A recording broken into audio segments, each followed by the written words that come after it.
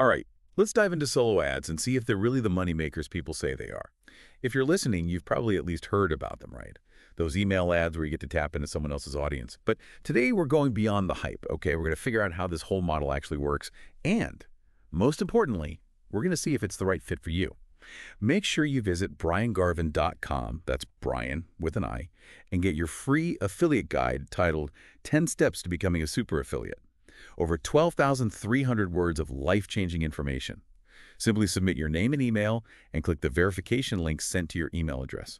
The link for this is in Brian's YouTube bio. Yeah, think of it like we're popping open the hood of a race car. We're going to see what's driving those success stories, but also, what can cause a major engine blowout if you're not careful. Yeah, exactly.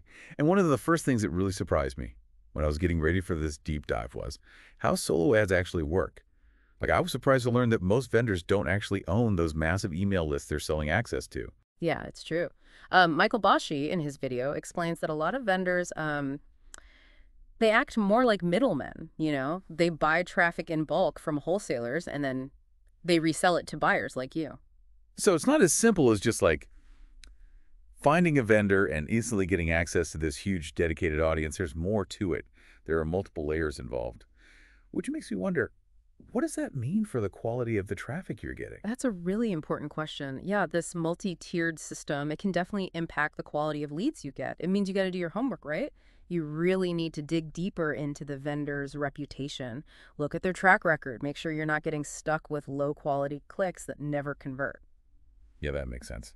And it probably ties into why everyone keeps talking about tier one countries when it comes to solo ads. Yeah. What's so special about targeting specific countries? Okay, so targeting tier one countries, we're talking like US, UK, Canada, Australia. It's all about maximizing your return on investment, right? These countries are typically associated with higher purchasing power, which means the people on those email lists, they're more likely to have the money to spend on whatever you're promoting. So it's not just about getting clicks, right? It's about getting clicks from the right people. Yeah. People who are actually likely to buy. It's like fishing in a well-stocked pond instead of casting your line in a puddle. Exactly. And the vendors themselves recognize this too. John McNeil, for instance, he offers 2 tiers of traffic in his videos, one with 95% tier 1 countries, and then a premium option with 100% US buyers only.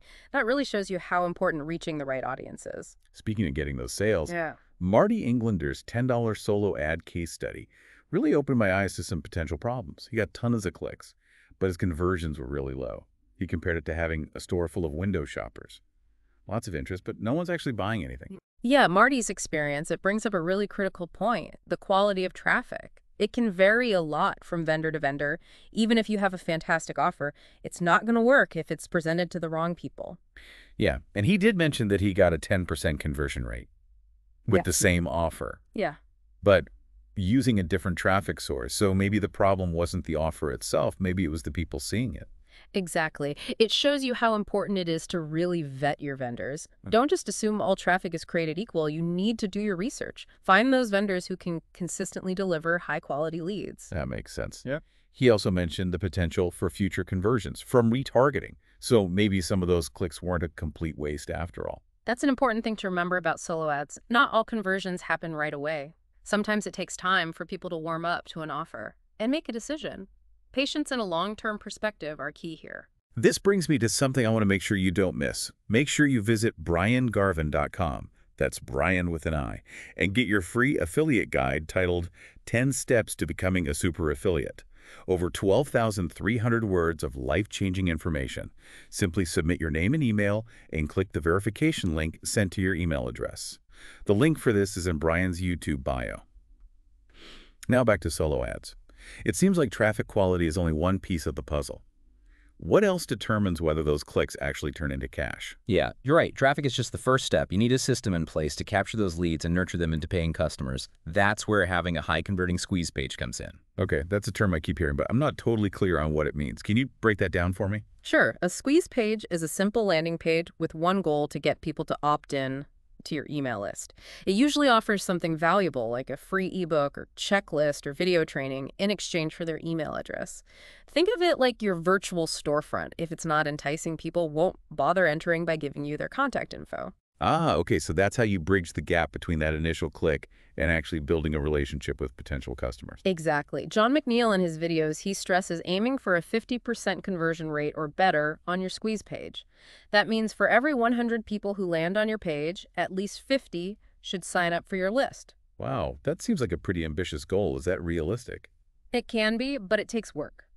You need to have a compelling offer, a clear call to action, and a well-designed page that builds trust and makes people want to join your community.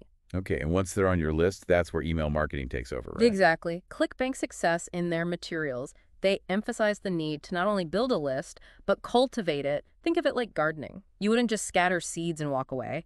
You need to nurture those leaves with valuable content, targeted offers, and authentic communication.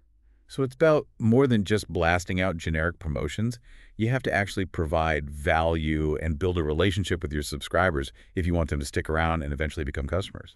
Right. You want to position yourself as a trusted advisor, not just someone who's constantly trying to sell them something. Okay, it sounds like building a buyer list is a crucial piece of this whole solo ads strategy.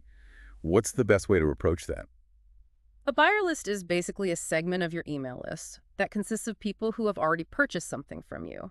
These are your most valuable leads because they've raised their hand and said, yes, I'm interested. Building a buyer list through solo ads is all about strategy. So it's like separating the casual shoppers from the serious buyers. Exactly. And the way to do that is to strategically promote low-cost, high-converting offers early on. Okay, I'm starting to see how this all connects. It's not about making a ton of money off those initial low-cost offers. It's about identifying those buyers and segmenting them into a list you can then target with higher ticket products or services down the road. Precisely. It's about building a sustainable system for long-term growth. You're not just looking for quick sales, you're cultivating relationships and nurturing trust. Makes sense. So assuming you found a trustworthy vendor, you've got your squeeze page dialed in, and you're building your buyer list, are there any other pitfalls to watch out for? Definitely one mistake people make is treating solo ads as a get-rich-quick scheme. It's not about pushing a button and watching the money roll in. It requires effort, strategy, and a willingness to adapt. So it's more like investing in a long-term asset than buying a lottery ticket. Exactly. Another common mistake is not tracking your results meticulously. You need to know where your clicks are coming from, what your conversion rates are, how much you're spending, and what your ROI is. Without this data, you're flying blind and making decisions based on guesswork. It's like trying to navigate without a map. You might get lucky and stumble upon your destination, but it's far more likely you'll end up lost and frustrated. And lastly, people often give up too soon. Solo ads take time to master. You might not see results overnight, but if you're persistent, you can build a sustainable and profitable business using them. Before we get into those more advanced strategies, I want to remind you about a valuable resource. Make sure you visit briangarvin.com, that's Brian with an I, and get your free affiliate guide titled 10 Steps to Becoming a Super Affiliate. Over 12,300 words of life-changing information. Simply submit your name and email, and click the verification link sent to your email address. The link for this is in Brian's YouTube bio now. Back to our deep dive. We've laid a solid foundation before. What are some examples of people who are really crushing it with solo ads? What are they doing differently? Okay, so we've talked about the basics of solo ads, like finding the right vendors and crafting those squeeze pages and building that buyer list. But I'm curious about the people who are really killing it with solo ads. What sets them apart? What are they doing differently? One thing that really stands out is that the people who are really successful with solo ads, they don't just see their subscribers as numbers on a spreadsheet. You know, they get it. They understand that building relationships, real relationships, that's the key to long-term success. So it's more than just sending out sales pitch after sales pitch. What does that relationship building actually look like? Well, they take the time to understand their audience, like really understand them, their needs, their pain points, what they're struggling with, and then they provide genuine value. They build trust, and they position themselves as helpful guides, not pushy salespeople. Right. It's the difference between a used car salesman and a trusted mentor. One is just trying to make a quick buck, and the other is actually invested in your success. Exactly. And this goes beyond just the emails they send. These successful solo ad users, they're active in online communities. They're engaging with their audience on social media. They're building a strong personal brand that resonates with their target market. So it's about being present, Yeah. showing up authentically, and just demonstrating that you're a real person who cares about your audience. Exactly. And that authenticity leads to higher engagement, better conversions, and more sales. You know, another thing I've noticed is The people who are really successful with solo ads, they're not afraid to experiment. They're always testing and tweaking their strategies to see what works best. Absolutely. They know the online marketing world is constantly changing. What worked yesterday might not work today, so they're always looking at their data, identifying areas for improvement, and making adjustments based on what the numbers tell them. It's like they're scientists in a lab, constantly running experiments and refining their formulas. Yeah, that's a great way to put it. It's that data-driven approach that lets them optimize their campaigns and really maximize their ROI. Okay, so we've got building relationships, being data-driven, and embracing that mindset of continuous testing and improvement. Are there any other secrets to solo ad success that we haven't talked about yet? Let me think. One final piece of the puzzle is understanding the importance of timing and relevance. Successful solo ad users are very strategic about when they promote offers to their list. They make sure their promotions are aligned with their audience's needs and interests at that moment. Right, so it's not just about sending out random offers whenever you feel like it. It's about being thoughtful and making sure your message is timely, personal, and that it really hits the right chord. Exactly. And that attention to detail can make a big difference in terms of engagement and conversions. So what does all of this mean for someone who's just starting out with solo ads? It sounds like there's a lot more to it than just paying a vendor and hoping for the best.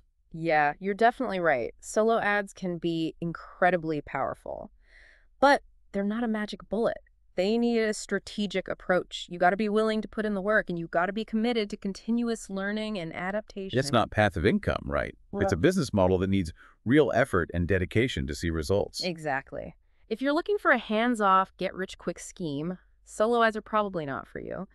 But if you're willing to invest the time and energy to build those relationships, test your strategies, and refine your approach, they can be a game changer for your business. So the key takeaway here is, solo ads can work, but they need the right mindset. And you got to be committed to doing things the right way. I agree. And one last thought. The best way to figure out if solo ads are right for you is to just get out there and start experimenting. Arm yourself with the knowledge we've talked about. Think carefully about your goals and your resources, and be willing to test and learn in the real world. Great advice. And don't forget about another valuable resource that can help you out. Make sure you visit briangarvin.com, that's Brian with an I, and get your free affiliate guide titled 10 Steps to Becoming a Super Affiliate. Over 12,300 words of life-changing information. Simply submit your name and email and click the verification link sent to your email address. The link for that is in Brian's YouTube bio. Thanks for joining us on this deep dive into the world of solo ads. We hope you got some valuable insights to help you decide if this is the right path for you.